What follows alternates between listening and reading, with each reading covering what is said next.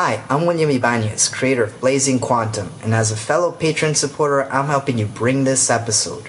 For the quality comics criticism and great creator interviews that the Comics Alternative provides, you should consider becoming a patron supporter as well.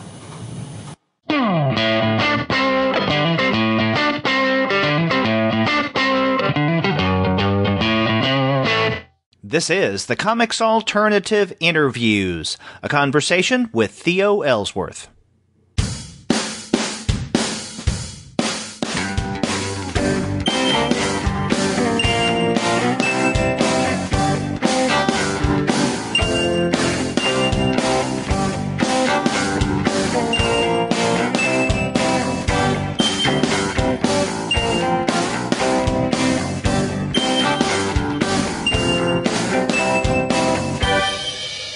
Hello and welcome to another episode of the Comics Alternative Interviews. I'm Derek.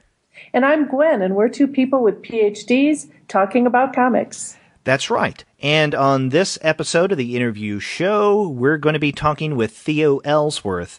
His book, The Understanding Monster Book 3, was released last fall from Secret Acres. But before we get into that fun conversation, we want to let all of you guys know that this episode of the Comics Alternative Interviews is brought to you by the great folks at Discount Comic Book Service.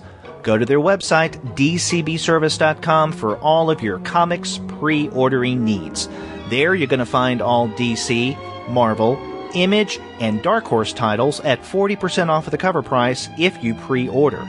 For all of the other publishers, you'll find that those discounts are 20 to 35% off cover price, and every single month you're going to find some wonderful specials, and sometimes those specials will be at 45% off cover price, sometimes at 50% off, but often the discounts are higher than that. That's right, Derek, and this month they have all DC and Marvel hardcover and trade backs 50% off. So that's a really deep discount, and I'm just going to put in a plug for my favorite kids bundle with Scooby-Doo. Of course. Of course, for just $2.98. That's right, Gwen. There are a lot of great bundles this month at DCB Service, enough to make you go rut-row. That's dcbservice.com. Go there for all of your comics pre-ordering needs. And after you do get your comics there, please be sure to send those guys an email and tell them that Gwen and Derek sent you. That's right, Derek. And you know, when I'm sitting down with my Scooby-Doo comic, you know what? I like to have something to drink. And what kind of things do you like to drink, Gwen? Well, I'll tell you what. Coffee. And I know of a great place to get it, and that is our other sponsor for this episode, and that is Just Coffee Co-op. They have all sorts of different kind of coffees. All of it is 100% fair trade, shade-grown, and organic certified. They roast to order, and they do so in small batches. No mass production whatsoever. Yeah, and you know, if you want a lovely discount, you just go to justcoffee.coop, C-O-O-P, and place your order. And when you're in the checkout page, under your coupon, just type in the word comics, all in caps, C-O-M-I-C-S, and you'll get 10% off. That's right. It's a great deal, and shipping is always free. So that's Just Coffee Co-op. It's a great place to get caffeinated. Gwen, we had a great conversation with Theo Ellsworth talking about the Understanding Monster series, not just Book 3 that came out last fall. We also talked a bit about capacity. But another thing that is notable about this episode is this is the first time you and I have tag-teamed on an interview together. That's right, and it was so much fun. It was. I really enjoyed listening to Theo, and I loved these books. They're so beautiful. Yes. Someone can listen to this podcast episode and get a sense of what the book's about, but really, you can't really feel what we're trying to get across through words unless you have the text in front of you. Just beautiful art, rich color. We strongly recommend that you go out and get a copy of The Understanding Monster. But in the meantime, you can listen to this interview. That's right. And you know, you were talking about how much your wife got drawn into it. I was just walking through the living room and my mom saw the cover and grabbed it from me and started reading it. So it really is that mesmerizing. So please go out and pick it up. It's a wonderful book. Okay. Well, let's let our listeners listen to what we talked about with Theo.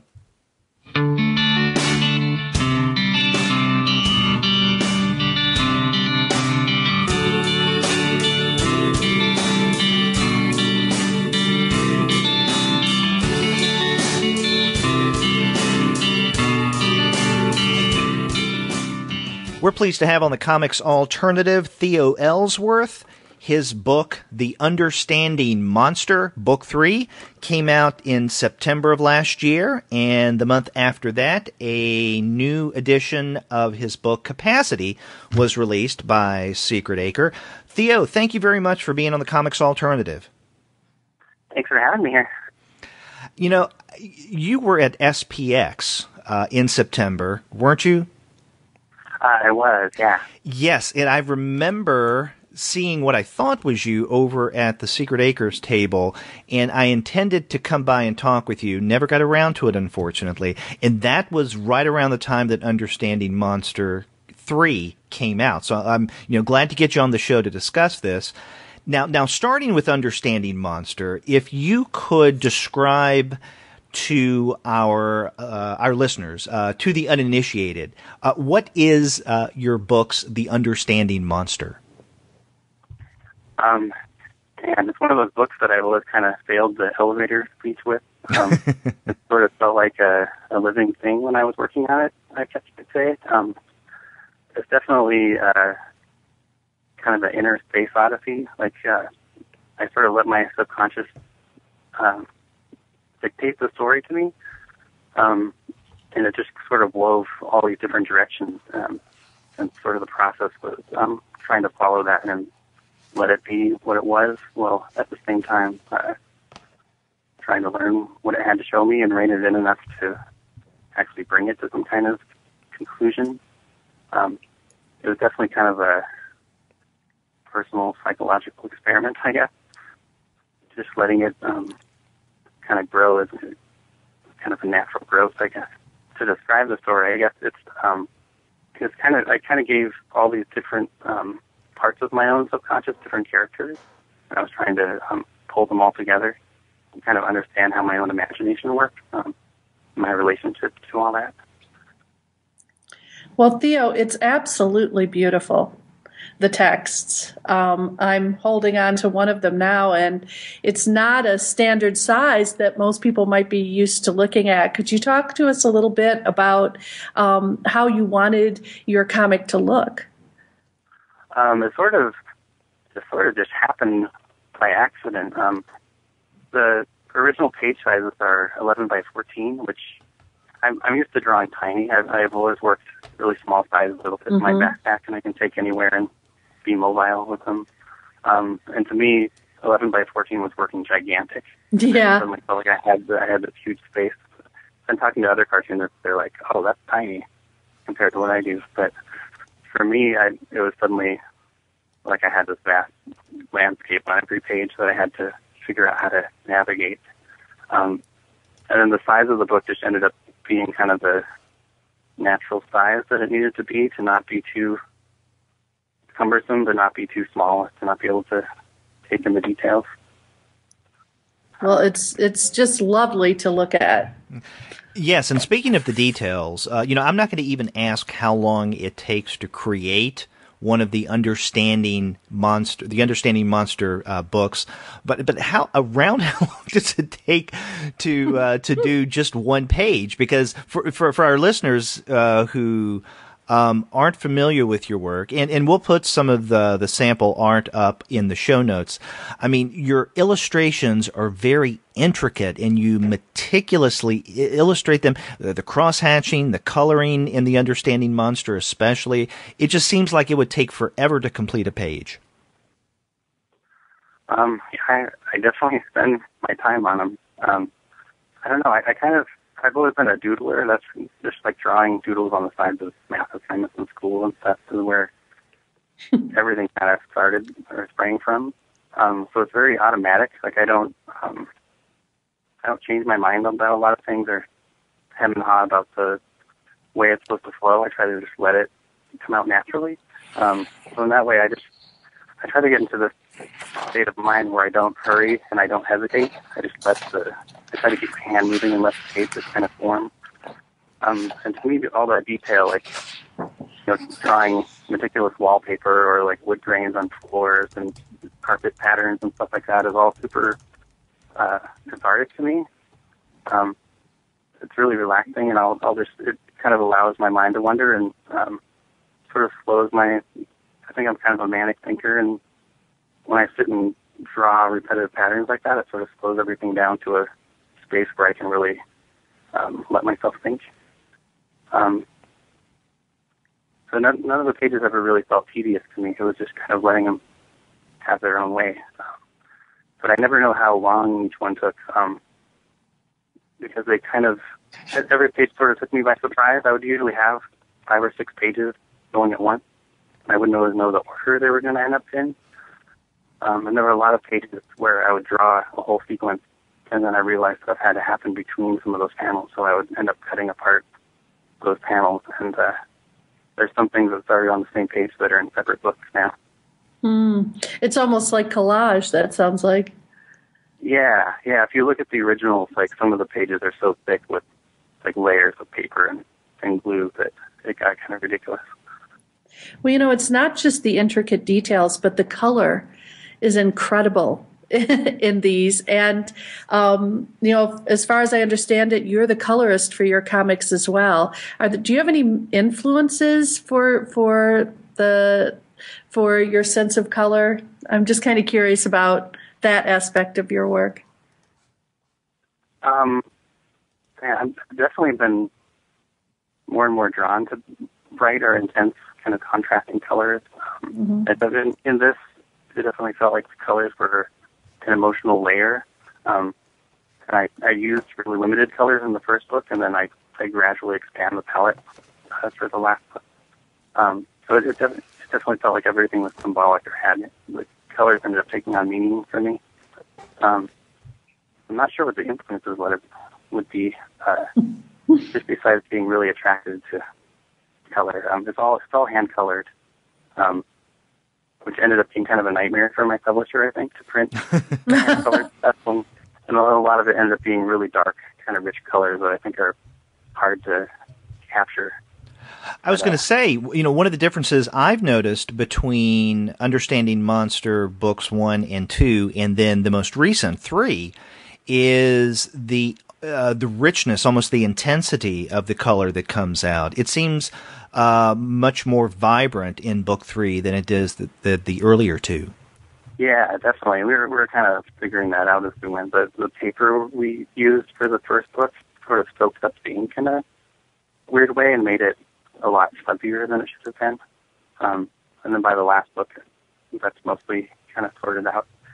But it sort of fit with the theme of the book too, because it's just sort of about coming out of a fog, or kind of coming out of a state of anxiety into a state of clarity. So the book sort of, the printing kind of does that in its own way too. Now, you were talking at the outset in trying to describe what the Understanding Monster is about or what's going on, and, psychological kind of inner journey, the subconscious, all of those words came up. And one thing about all 3 of these books, The Understanding Monster, is that you have characters who have different manifestations, and right now trying to recount what those are, I'm having a difficult time doing that, but that gets back to the very nature of this very unconscious, dreamlike nature of your story, in that, one character at times, clearly is a different representation, or has a different representation. For instance, the brain of one is in another body or robot, and it may sound weird to our listeners, but it makes sense once you get into your narrative. But sometimes figuring out what distinguishes one of the characters from another can get a little fuzzy, and again, very much like a dreamlike narrative. So I'm curious. There's an emphasis on the inner world in your comics. Do you rely much on your own dreams? Do you keep a dream diary? Do your dreams in any way kind of go into the comics that you create? They definitely do. Yeah. There's a number of dreams I've had. But I guess dreams are hard to make into satisfying narratives because they usually cut off or something, or they don't feel like a complete thing. but I've had dreams that I just really wanted to continue, so I turned them into a story, where just like one little sequence of something kind of stays with me, and I find the impulse to draw it. But like, I guess making comics itself sort of feels like having a lucid dream or something, or like actively engaging with that same space. And something about the process of drawing, I'll end up remembering a lot of dreams while I work that I thought I'd forgotten. So I definitely feel like it's this direct link or something. I'm wondering if you could tell us a little bit about your influences, the artists or the comics creators who you've turned to or who you think of when you look at your own work. I relate to a lot of the outsider artists, just in their, I guess, obsessive detail and a lot of the intricate work, like Adolf Wolpe or Henry Darger, are both artists that I feel a really strong connection to. As far as comics go, I love a lot of kind of the whole range of comics, but I've been really into a lot of the like art comics, like stuff being published by like Space books. Always really interests me. I really love Jim Woodring. I feel like he's maybe one of the modern day cartoonists that's kind of dialed in the most thoroughly to his subconscious. Mm-hmm. So anytime he puts out something new, I get pretty excited. I can definitely see the Frank-like links going on in your comics. In particular, the Understanding Monster. Yeah, definitely. Yeah. I've more recently gotten into doing silent, wordless comics too, which has been really satisfying. I just had a little short comic called Birthday come out from the Latvian publisher, Kush Comics. And that's a completely wordless story that I did right after I finished The Understanding Monster. That's interesting because one of the things that I really like about your comics actually are the sort of wordplay between you and the various manifestations of your inner mind. Tell us what so I'm kind of curious about sort of the experience of drawing silent comics. Well, thanks. I guess the actual like words of the writing is the part that I've felt the least secure about, or something. Like something about my stories just more and more feel like they're coming from this place where I don't have the language to describe it, so it always feels awkward to put words there. I've been kind of coming back to it now and doing a lot more writing, which feels really good. But it was really nice after The Understanding Monster to do a completely silent story, and just kind of embed it with all this symbology and really focus on just the flow of the story and the trying to make something be really fluent and readable without words. So definitely a really, really fun exercise. Great. Well, I will definitely have to check this out.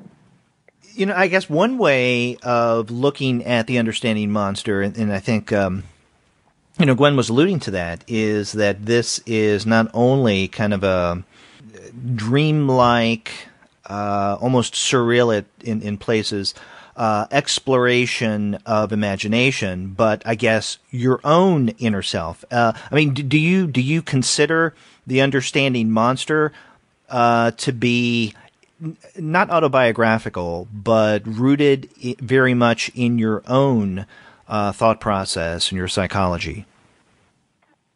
Yeah, definitely. And it felt like something, like, that story in particular feels less like something I wrote and more like something I went through, something I experienced and needed. So I compulsively had to finish that story before, and I feel like it brought me to a new place and opened things up for me. I feel like my approach and my connection to my imagination is stronger because of it. Mm-hmm. So yeah, the story felt almost uncomfortably personal, but most readers probably wouldn't look at it and think that. But to me, it's just I'm like inside out on the page in that story, and it's almost uncomfortable to have people reading it in some ways. Mm-hmm. Or that's kind of been my kind of gut feeling after putting it out there. It's more a feeling of discomfort, which is sometimes a good thing, I guess, because it means I did something really honest that needed to come out. But yeah, it's not something I've been running around being like, everyone should read it. Well, one of the reasons why I was asking about the connections to yourself and your own inner world is that in book 3 of The Understanding Monster, we have something that we don't have, at least near as clearly, in the first 2 books. And there are no page numbers, but I don't know, maybe about a quarter of the way in to Understanding Monster Book 3, and it's a full page panel where there's a dark silhouette figure, which, I mean, I'm assuming to be some figure representing you, and then the red-headed, I guess, monster, or one of the monsters in the green suit is hovering above him. And this silhouetted figure has a large mechanical egg, which reminds me of what you mention in one of the framing stories in your Capacity collection, where, you as a character mentioned that you take the guardian of your subconscious, a mechanical egg, in order for him to let you through. And so you're holding in the Understanding Monster, or at least this silhouetted character is, this mechanical egg. And so to me, that was probably the clearest way of you indicating that this is you somewhere in this narrative among the 3 Understanding Monster books. Yeah, it was like that moment was kind of like if you're having a dream and you wake up for a second and the fourth wall kind of melts away and then you remember everything about your life and then you kind of drift back into the dream or something. Mm-hmm. To me, they all directly connect. Like the whole premise of Capacity was trying to gain full access to my subconscious without going insane was kind of the line in that. And then in the end of the book, I kind of have the reader imagine themselves as this character and kind of witness me climbing back into this other place. So the idea was that would somehow, through having like a real person pretend their way into it and bear witness to it, it would make it real enough to be true inside of myself anyway. And then after that, I wrote The Understanding Monster, and I don't even know how to describe it, but basically it's The Understanding Monster literally was what happened after that. When I would sit down to work, it seemed a lot more out of control, and just all this imagery and all these characters started kind of filling out. So The Understanding Monster was kind of me trying to make sense of that. So that story feels like a direct result of what I did with Capacity. Well, it's interesting because I had turned to this page as well. So maybe it's a testament to the strength of of the power of that page. But one thing that I noticed was the little creature who's rubbing the character's back and saying, "Stay calm, so close." And it reminded me of many times in all 3 volumes where collaboration and cooperation is emphasized. Could you talk a little bit about that in your work? Yeah, and in that story, it takes place in this living house, which is sort of like the body or the mind or something, and then inside of it are all these different characters. Some of them are in the walls, and some of them are kind of exist off panel that are able to influence what's happening. Mm-hmm. To me, it sort of represented all the negative and positive voices in our own head, right? And the way they influence us, and which ones we let in, and which ones we have to kind of guard ourselves against and move forward with, or which ones to ignore. So I've got all those kind of creatures in the walls that are kind of negative energies trying to influence things, and then the robot character that's constantly morphing is sort of this positive character that's trying to see everything through, but isn't really able to actually physically cause changes or effects. So it's basically just the positive voice in your head, hoping that you'll respond in a good way. Well, I really love the mood of it. It's really lovely. Oh, thanks. Well, there is this tone of tenderness that runs throughout. And in fact, the only times in the Understanding Monster series where things get a little scary and potentially violent is when, what are they called? The ugly kids or the nasty kids? The mean kids. The mean kids Yeah, are bubbling up from underneath, so to speak. And, we see them, little tips of them every now and again. But that's about as rough as it gets. Everything else seems to be much more cooperative. Yeah, definitely. I guess I was mostly interested in trying to create a sense of harmony. The book is about trying to reach sort of a harmonious space inside of myself where I can interact with my own imagination and create work fluently. And then the mean kids are just sort of this outside presence, or I saw them as kind of these once beneficial kind of spirits that have some kind of disease and have sort of become that way. But towards the end, it was sort of about trying to unplug that connection inside of myself, I guess. Mm-hmm. I don't know, I always feel like I'm saying really strange things when I try to talk about this book, but that's how it was working on it. Well, it strikes me similar ways to trying to describe and even explain the inner life. We can articulate certain lines of thought that are going through our head, but experiences, feelings, many times those are amorphous. To try to put those in some kind of clearly defined, tangible means to someone else is not the easiest thing. To me, that's like trying to wrap your brain around the Understanding Monster. Yeah, that's definitely what it was for me. It was a real attempt to step as far back as I could into that and come back with something.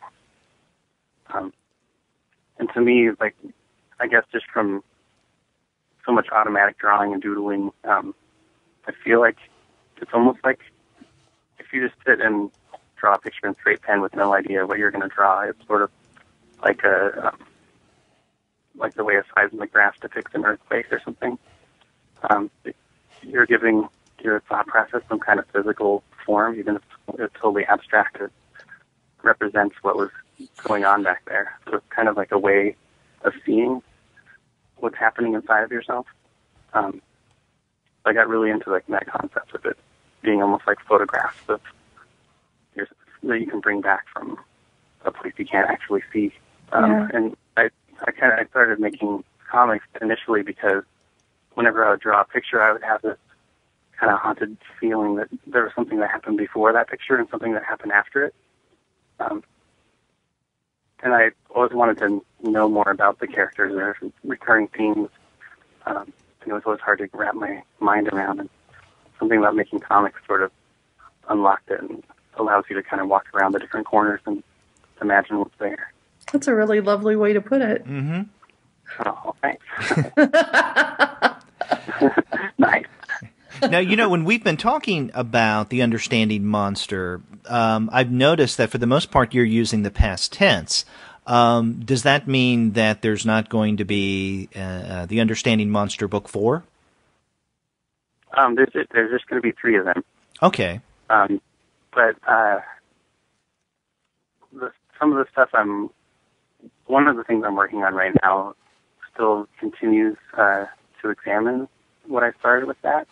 I feel like, Capacity and the Understanding Monster feel like they're the same part of the story. And then there's a third one that will kind of complete those as almost like a trilogy.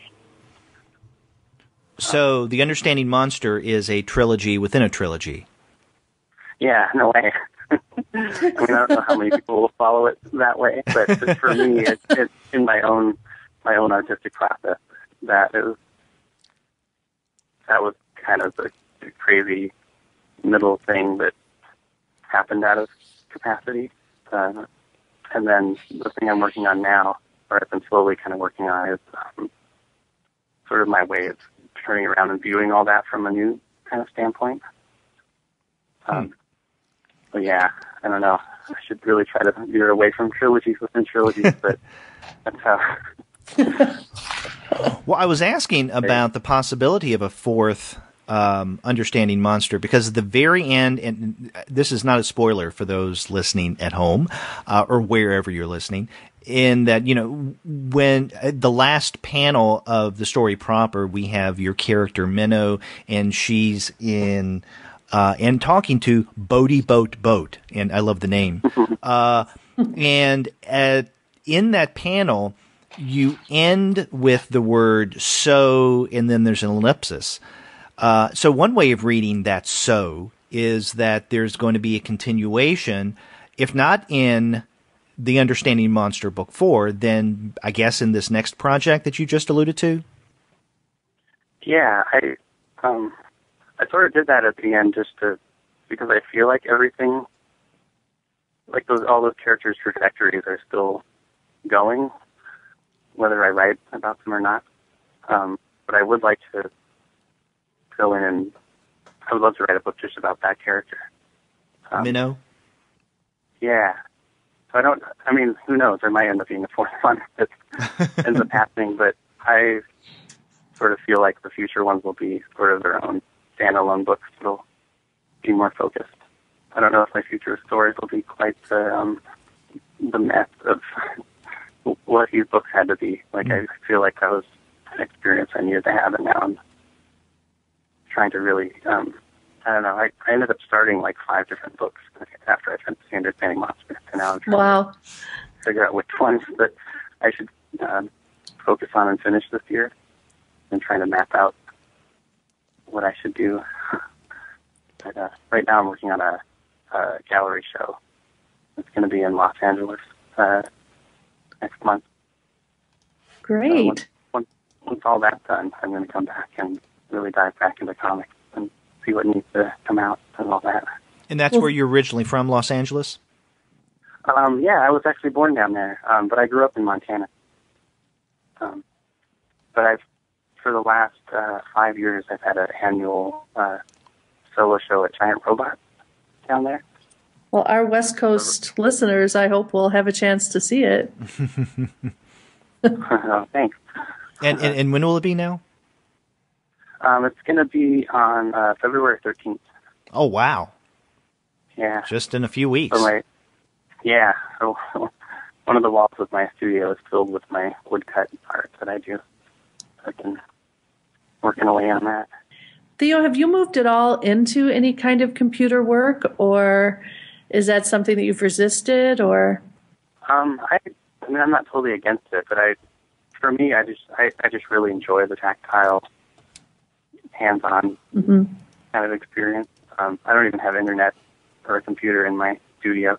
It's sort of my computer-free zone. I don't know. I just think my enjoyment levels go down if I use the computer too much. Right. I just love working with real ink, and with my gallery shows, I cut out all the wood myself and I draw characters on shapes of wood. Oh, okay. That sounds lovely. Yeah, sometimes I think about computer coloring because it might not be as messy, or might be easier to print. But I don't know. A friend sat me down once and started showing me how to computer color, and I was just like, man, I would just be unhappy the whole time I was doing this. Whereas I enjoy working with colored ink and markers and watercolor and stuff. So. I'm wondering if when you were a younger person, or even now, if you've had an interest in maps or diagrams, because one of my favorite pages in the third volume is the one that is you're sort of saying, what do I need to understand? And then,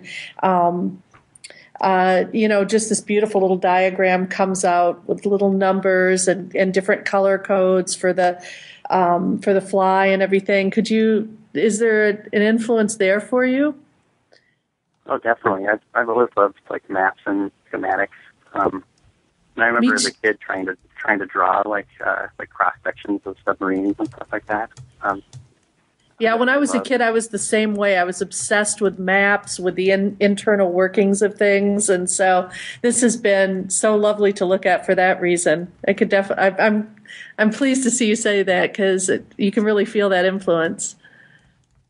Oh, cool. Yeah, I love. I don't know, just being able to peel back things and see what things are made of. I don't know. I guess with comics, I really want to be able to do that more with, like, being able to show, like, a thought process or the way all the different connections in the mind go and the different associations lead someone to a specific idea, to be able to map that out and show that kind of progression. I think would be really satisfying to do in a comic. And it really helps to ground what's going on as well in some of the more complicated parts of the comic. That's one thing I'll say is that when you're moving from panel to panel, I was never confused about that. I was telling Derek, there were points where I felt a little lost, but then I came back in. But I never felt lost in the comic. So, it's really a joy to read in that respect. And, I really want to urge our listeners to get a copy of Theo's work because, you're hearing us talk about it, but you really need to see it. It defies my ability to really describe it well, but it's amazing once you have it in front of you. Yeah, and as an example of that, last night I was sitting on the couch with my wife, and I was looking through some of your books again to prepare for the interview today, and I can't remember which book it was of The Understanding Monster, but I was looking at one, and there was another one right beside me. And then my wife picked it up, and she said, "Oh, what's this?" And she was drawn, I think, both to the size of the book, what Gwen alluded to earlier, but also the colors. And then when she looked at it, the art. Now she is not really a comics reader. She reads some, but very limited in what she will read. And I thought she was just going to pick up the book, flip a couple of pages, and then put it back down. But then she opened it and became almost immediately mesmerized by the intricate and colorful art, and she just got lost in it. Now, she didn't read it through in any kind of linear manner, but she was going from page to page, and she held on to it for a very long time, just making comments like, "Oh my God, look at this. I can't believe it." And she kept making those kind of comments. And so, again, she's a non-comics reader. I mean, she will read something, but she doesn't normally. But she picked up your book, and she was in the Understanding Monster zone for at least a good 3 or 4 minutes. Oh, cool. Thanks. And I think it's very much, I mean, that's, to me, almost representative of the experience of reading The Understanding Monster. I didn't feel that way as much with the Capacity book, that collection, which I want to get to in a moment. But with The Understanding Monster, it's an immersive experience. Once you commit yourself to the story, then you get into a world where it's not going to necessarily make sense with what's going on in the outside non-textual world, but that really doesn't matter because it has its own strange kind of logic, but you just get sucked into that world and you're there, and it just feels like it's like jumping into water. It's comfortable enough, you're wading around, and it's a unique experience. Oh, cool. Thanks. That's really nice. I'm never sure how they're going to be taken, but for me it was a really immersive experience and felt really personally important while I was working on it. And as far as like the flow of the pages goes, like that, I feel like that was the thing that really I was really starting to figure out or understand about comics. Just trying to design pages that flowed well and would take you through them without getting lost. Like I wanted every page to almost have kind of a guide or a pathway that you walk to get through the page. So I kind of exploded the whole like panel thing for most of the book. Yeah, you do that so well, especially because there's no white space in the comic, in the traditional sense. But there are these wonderful backgrounds, and I'm looking at a page. Again, we don't really have the numbers. This is towards the end when your character is in the room, which has all of the pictures of the guy in the Scream, and the wallpaper is the Scream.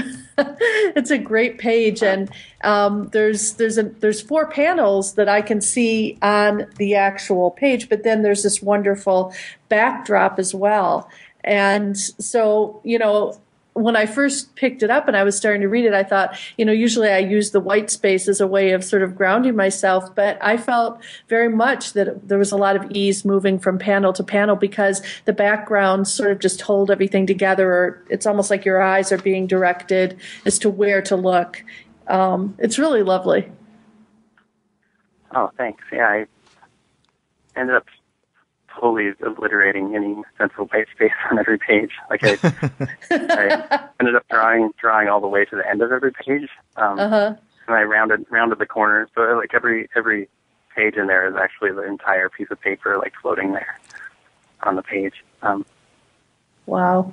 I don't know why exactly it had to be done that way, but that's just sort of how it worked out.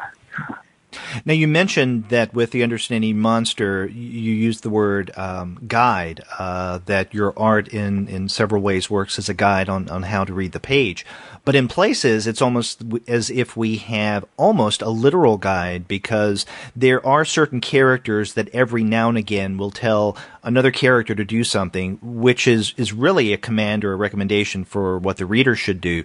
And sometimes there is this almost, I guess, a disembodied voice that is telling the reader, turn the page, or press 1, 2, or 3. Are you ready?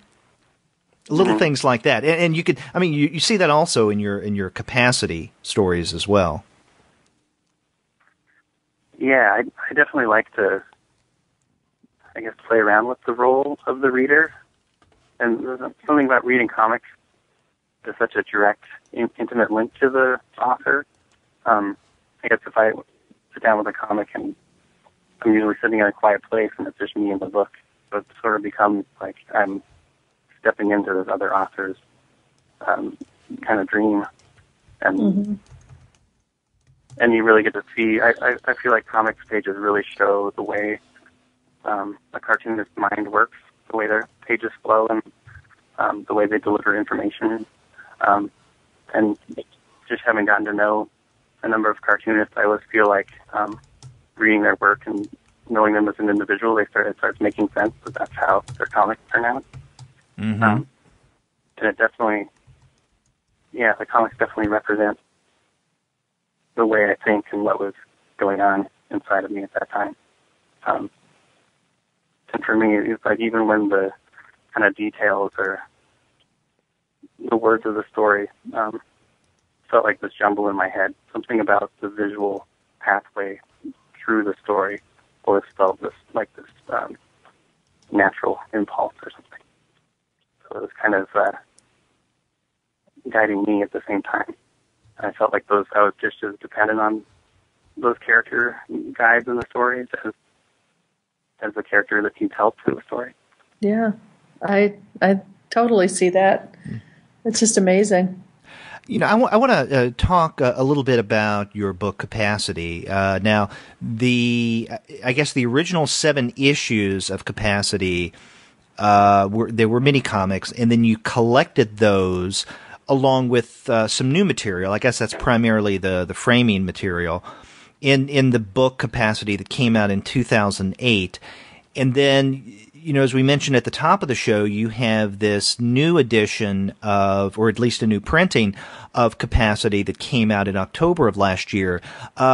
Was the October 2015 edition, in essence, the same, just a new printing, or was there additional material? Because I know you have issue 8 of Capacity out as well. Yeah, that was kind of a unexpected continuation. But the new edition is basically just a nicer edition. It doesn't have any alterations in it or any added material.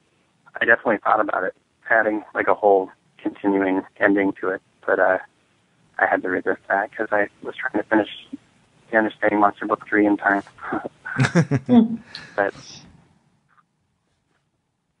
yeah, that Capacity is definitely like that's my first published book, and it also is some of my first comics are in there. It was me kind of the original series that ran for 7 issues that I just put out myself. Was me kind of just trying to figure out what comics could do, and see what kinds of stories I wanted to tell and what was going on in there, and just trying to free myself up to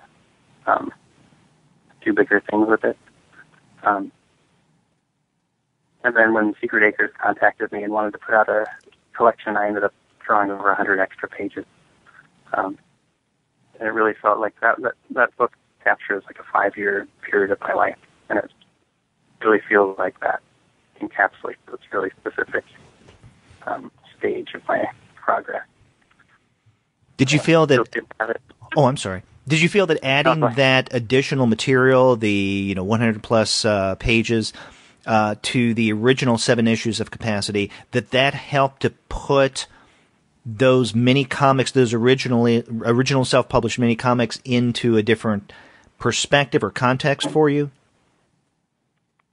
Yeah, it did. I felt like it was really important, and for me, some of the extra stuff I added is what really brought it together to me, or helped me really understand that period of my life, and understand all the kind of symbologies and themes I was working with while I was making those.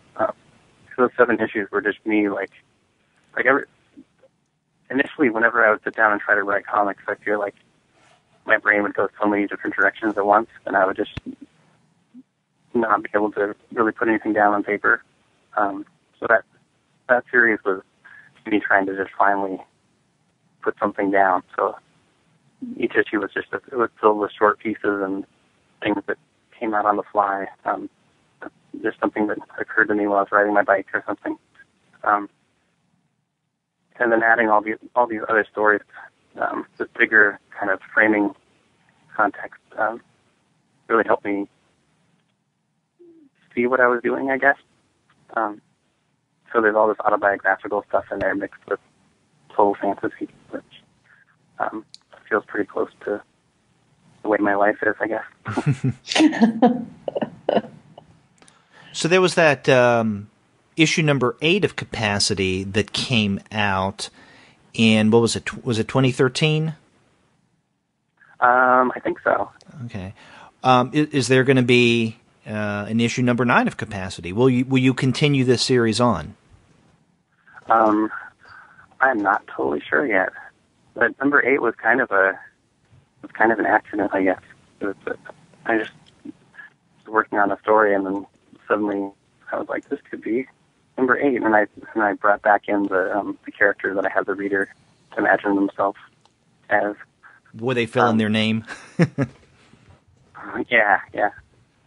So I don't know. There could be. I'm definitely not discounting it. But back when it came out, I was at TCAF in Toronto, and someone asked me if there's going to be more issues, and I said no.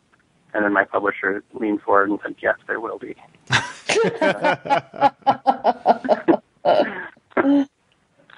So I don't know. You might know better than I. Well, what about your relationship with Secret Acres? How did that relationship come about? The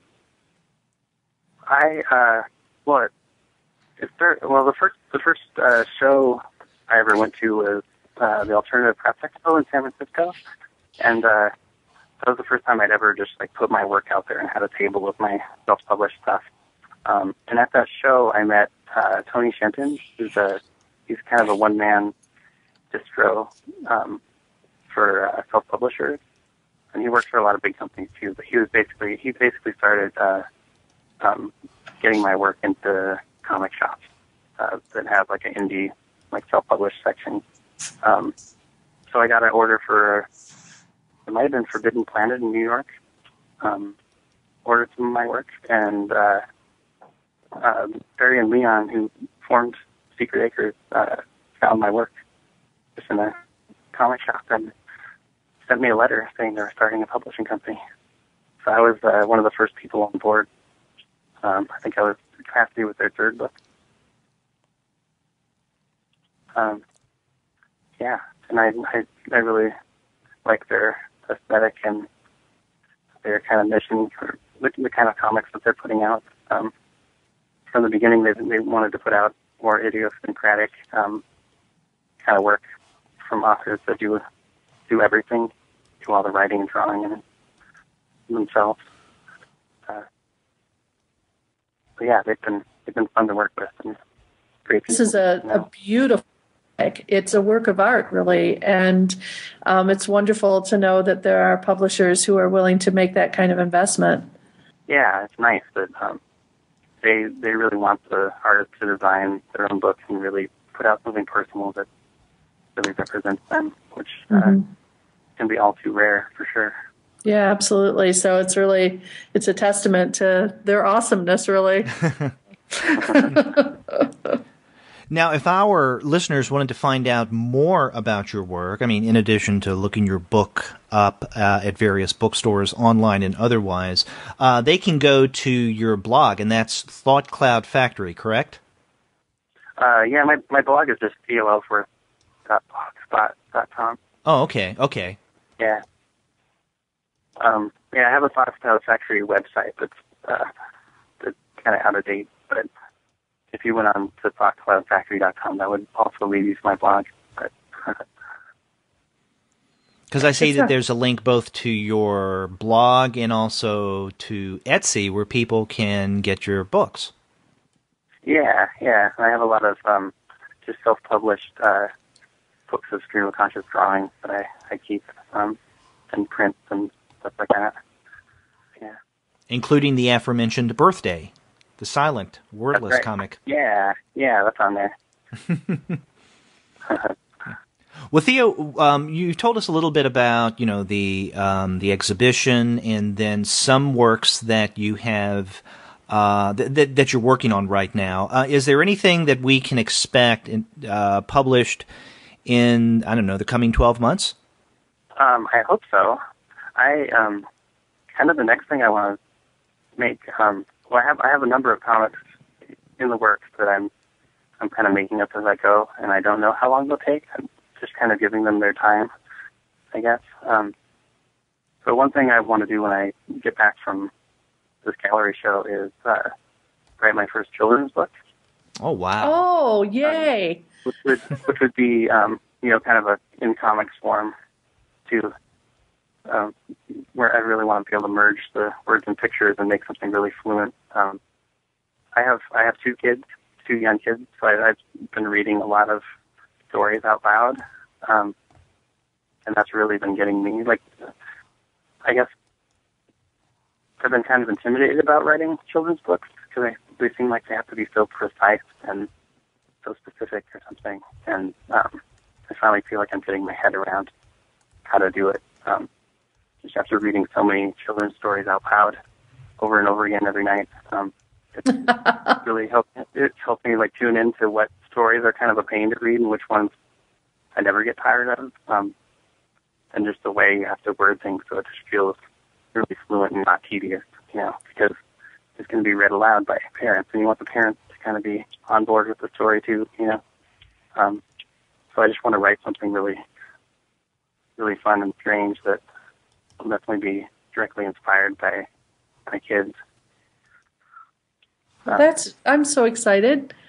That's wonderful because also because a lot of the characters, especially in the first book, remind me a lot of characters you might find in a children's book. And in fact, some of them are like toys and are toys. So it would be wonderful to see that world explored in more depth for young readers.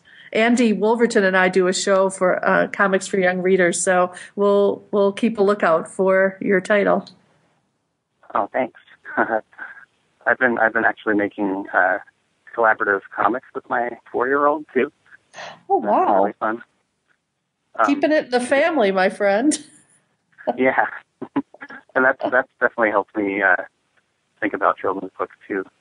Because we finished a story called Werewolf Fireman Friend. That's completely dictated by my 4-year-old. Well, he was 3 at the time, actually. So he dictated it, and I drew it in straight ballpoint pen. And it was a lot of fun. Wow. That sounds great. If you guys email me your address, I'll send you copies. Oh, okay. Great. Awesome. You know, and in fact, your style really lends itself to younger readers. I mean, I'll be honest, I knew your work capacity, but I didn't know until last fall the Understanding Monster.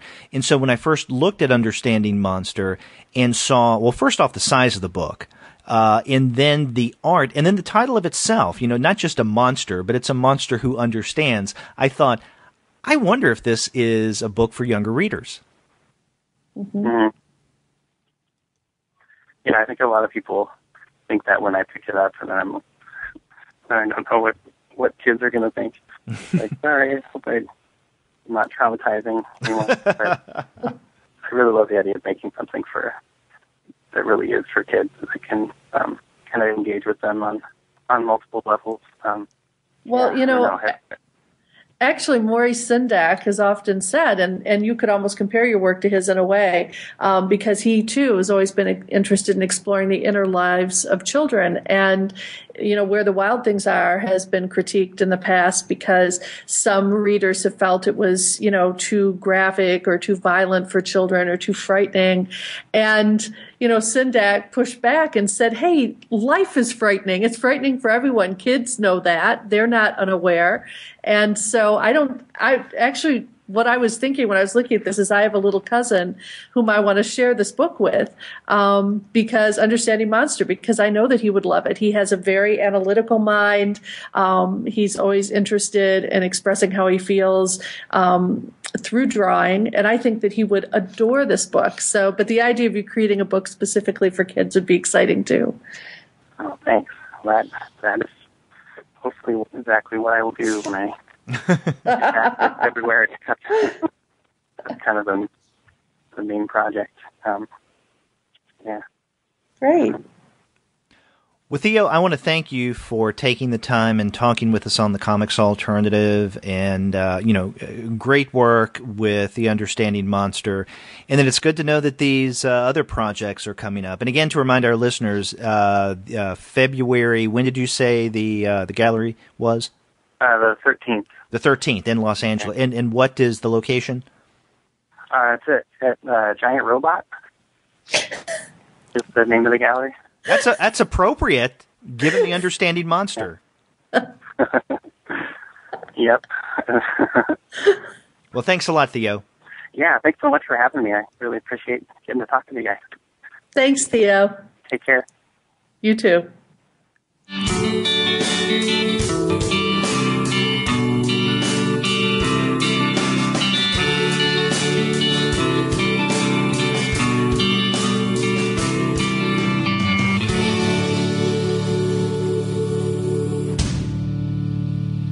Wow, Derek, that was a great conversation. So wonderful to talk with Theo and to learn more, not only about his past projects, but about some of the things that he's planning to do in the future. I really hope Andy and I get to review one of his children's comics very soon. Yeah, that'd be great. And you know, one of the things that struck me about this conversation, Gwen, is when we were asking him how he would describe the Understanding Monster to someone, and the kind of loose, fuzzy way of it being an interior tale of some sort going into the psyche is very much what you and I had thought it was. Kind of hard to put into words, but it's definitely a feeling there. Absolutely. And it's the sort of thing where even if you don't identify with everything that's going on a particular page, the beauty of the art draws you in. So from a technical standpoint, it's also really a wonderful comic. Yeah. Again, I come back to the word immersive. I just think that Yeah. that goes a long way of describing the experience of reading The Understanding Monster. And, if you want to find great books like The Understanding Monster, unfortunately, they do not have it on their website, but you can find other great comics at our sponsor's website, which is Discount Comic Book Service. If you go to dcbservice.com, you're going to find a lot of great discounts. And then as you're waiting for those comics to get to you, brew up a great cup of coffee by going to Just Coffee Co-op and ordering some. It's a great place to get caffeinated. If you go to their website, justcoffee.coop, and at checkout use the coupon code COMICS, you'll get 10% off of your order. Plus, shipping is always free. That's right. And Derek, remember, they do have chocolate too. That's right. We cannot, and you will not let us forget that I they will have not. chocolate. And after you do get your comics, coffee, and chocolate, get in touch with us and let us know what you're going to be reading, drinking, and nibbling on. If you go to our website, comicsalternative.com, you'll find that you can leave us a voice message through the wonders of SpeakPipe. Or you can call us the old-fashioned way. Our phone number is 415-3-COMICS. That's 415-326-6427.